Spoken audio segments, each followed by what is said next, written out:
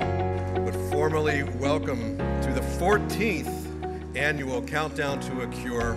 Pretty amazing. Over 700 people in the room. A record-breaking attendance for us this year. We are going to find a cure for nephrotic syndrome and FSGS. A cure needs to be found so that our futures can be free of kidney disease. Missing out on being a kid is something this illness always tries to steal.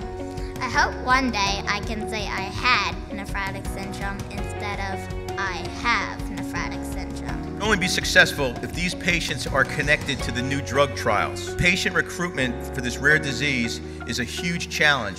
30 million Americans battle chronic kidney disease. From extreme exhaustion to headaches, dietary restrictions. But sometimes when I relapse, I have to miss fun stuff, and that makes me sad.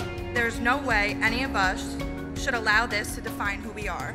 So all the research that we're doing, all the answers we're going to get are going to help people that need it. Next 3 years, we expect to have the first drug on the market to treat FSGS and these other diseases. So that is a direct result of all of you. Let's make the dream of a cure come true.